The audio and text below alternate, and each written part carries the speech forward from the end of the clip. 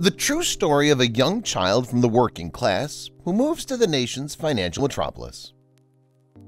Hi friends, welcome back with a new amazing video from Rolling Movie Recaps. Today, I'm going to recap a 2009 drama and romance film titled Lula, Son of Brazil. Spoiler warning, watch out and take care. The film begins with a scene in which a man named Aristides is about to leave his wife and 6 children behind. His wife was expecting their first child. Soon after, he left, and his wife gave birth to a son named Luis Inácio in Caetés, Pernambuco in 1945. Luis has grown older with the passage of time. He's a small child. He and his siblings were taken back to their mother after filling their water buckets in a lake. At the time, their surroundings were barren. When they came home, Luis Inácio informed his mother that Ziza had informed him about his father and Jamie. I'm not sure what it signifies that they've vanished into the world. Her mother informed him that they'd left us. Is that a bad mother? Luis inquired. She stated that she was unfamiliar with Luis. Lobo, their pet dog, was theirs. Luis began to interact with him. Lindu received a letter from his wife in Santo São Paulo in 1952, informing him that she had given birth to a baby girl named Sebastiana. She'll be 1 year old. Tocino, one of his friends, sent him a note. Then Aristides said to his son Jamie to write a letter to his mother that he had to take care of children and everything we had. Because we worked a lot here and get very less pay, do not sell anything we have there. Stay here with boys and don't leave our land. But Jamie wrote the opposite to what his father said. He wrote, "You need to sell everything over there and come here with children. Before leaving, you must sell the house, land, goats, and the saints in the living room." Mrs. Lindu sold everything. Then they all went to Sao Paulo in a truck. After 13 days and nights, they reached their destination. When they reached, Jamie welcomed them happily, but Aristides was not happy. He was angry that they left his dog behind. He left his home with his second wife and their son. Jamie said he can take care of them. Aristides, Jamie, and Dona Lindu did hard work for their family. Miss Lindu sent their other children to school. Aristides did not know about it. Luis Inácio sold oranges to people with his brother. He used picky lines to sell them. He also worked as a boot polisher. One day, Luis Inácio was seeing children playing football.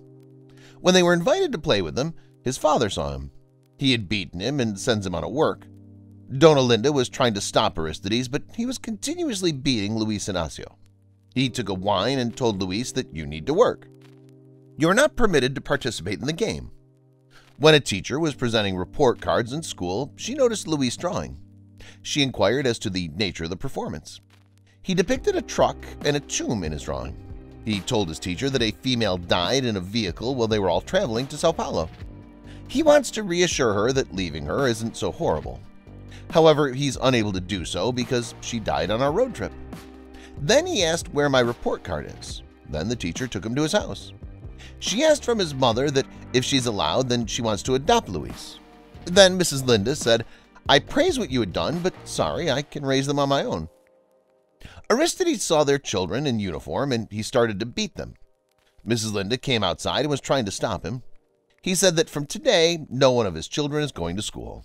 They had to go to work. Mrs. Linda argued with Aristides and said she'll definitely send her children to school. Aristides got angry and slapped her. He slapped her many times. Luis came in between them and stopped his father. His father slapped him and said, "Get out of here." He said, "Man is a one who does not slap a woman." Aristides went away. The next day, Lindu took her children and left Aristides. He screamed a lot and used bad language for her. He tried to stop her, but all in vain.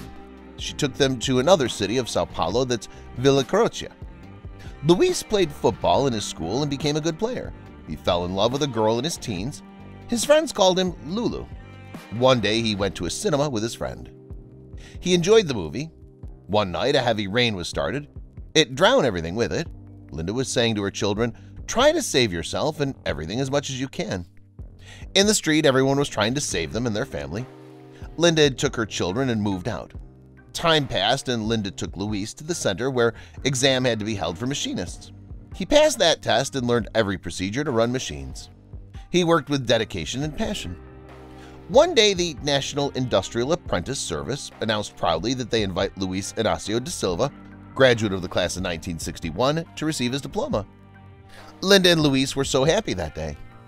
One day when he was at work, her senior came and said to pack everything because factory had to close. Workers were on strike and the owner ordered to close the factory. In 1963, Brazil had again suffered the shockwaves caused by manifestation of strikers' dissatisfaction. These strikes had been taking Sao Paulo into a veritable spectacle of vandalism. Despite the president's 3-year plan, uniting agrarian, fiscal, banking, education, and voting reforms, President Goulart still confronts a great deal of political resistance in various sectors. Ziza took Luis with him to join the strike. Luis went with him. Luis didn't know that his brother and his friends joined the crowd and involved in breaking things.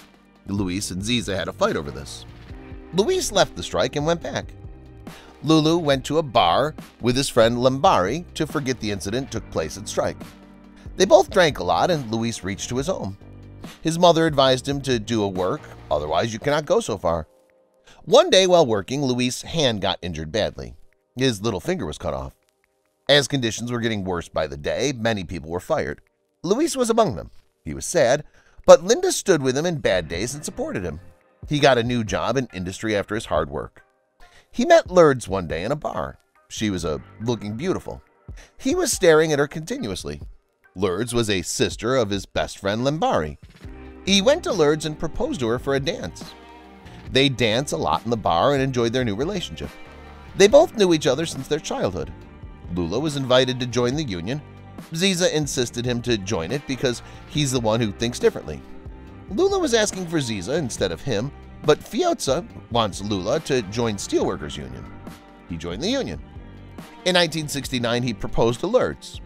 He took her to a house which he bought with his compensation. She said, "Yes, I would love to take care of yourself because you're going to join the union." They got married in a church. Linda advised Lourdes to be patient with marriage because it's easy to get married but difficult to handle it. Luis and Lourdes were expecting a baby. Well, he was busy a lot with the union. One day, Lourdes got pains, so he took her to the hospital. The doctor told Luis to be strong because his wife and his child is no more. Luis faced a lot. He lost the love of his life and the baby too. He moved back to his mom's house. He sat on the sofa for a long time on which he and Lourdes spent a quality time together. His mother told him to go out with his friends. At least, he said he was not feeling good. Linda showed him a letter that she found in his pocket. She said, "It's not a secret that I was part of the union," but her mother got angry and told him that it was dangerous. He told his mother that he was a candidate for the director's position. Lula distributes this party passes to everyone so that everyone votes for them, and his party number 1 won the election. Fiotza was chosen as a director. Lula was disappointed because he thinks his union is working for the line works, but nothing for them was included in their agenda. He said nobody was in the meeting from the line workers because they knew there was nothing for them. He went back to his home from work when a taxi driver named Alvaro asked about his sadness. He told him that he lost his son and wife. The taxi driver shared his son's stories too. Alvaro said he lost his son who was murdered in a cab. He left his son and wife behind him. He showed his daughter-in-law a picture to Luis. Her name's Marissa. He said she was taking care of her son by herself. Conditions got worse in Brazil. Ziza came and asked Lula to help them because the military arrested more people from Ziza's party. Lula went to Fiotza and asked him to do things properly. Fiotza said that he was in agreement with them, but they cannot fire him and he's not going to cancel his registration. Lula said it's against the law. Lula said there was only one way Fiotza that will stay till the end of the term and then leave. Fiotza said that then they'll take charge. Lula said, "When you were taking me on board, you said you'd need new blood, so I'll take charge after you." Luis met Marissa in his office where she came to change her social securities because she was a widow. He invited her over for coffee, but she said she was going for dinner so she couldn't join him. He told her that he knew she was Alvaro's daughter-in-law. They exchanged telephone numbers. He told her that he lost his family too at the same time when she lost her husband.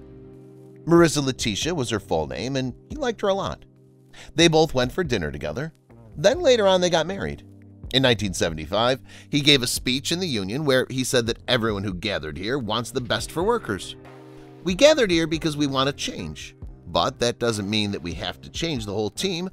Justice shall be done." Claudio Fiotza was here, who opened the doors for the union. But this is not enough. We all need a new blood and we're getting anxious.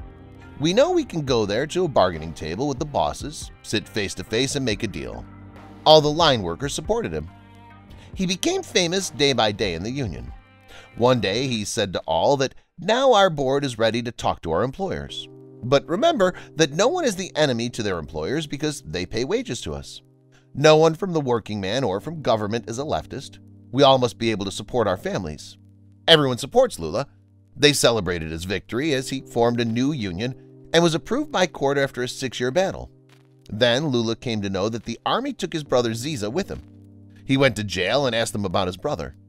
They said he was a communist and you're a union leader, so tell us you can do better than us.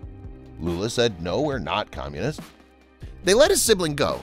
Lula was worried since his younger brother was working when he was 10 years old. He was unsure how to handle it because, in addition to salaries, people are begging to demand more independence. In 1977, he began his campaign. One union member described the campaign as crazy, claiming that it seeks not only more wages but also longer working hours from workers. During the strike, he learned that his father had died. He informed his mother that they would be attending a union gathering at the Villa Euclides Stadium. There would be a gathering for all working men. Outside the stadium, a cop seized command. Union members have chosen to go on strike. The police launched a blitz and arrested a large number of workers. His mother had been admitted to the hospital, and the situation deteriorated. The army took command and told the union to call a halt to the strike. Lula ended the strike in 1973, and his colleagues labeled him a traitor. Lula's in charge of the Steelworkers Union once more. He was apprehended by the soldiers. Lula was only allowed to go during his mother's funeral. Lula was released on May 18, 1980, after 31 days in prison. He ran for president 3 times in 1989 and 1998, but was never elected. He, on the other hand, never gave up. In 2003, he was elected president of Brazil. We hope you enjoyed our video from today. If you enjoyed this video, please hit the like button and subscribe to our channel to receive notifications of new and interesting videos.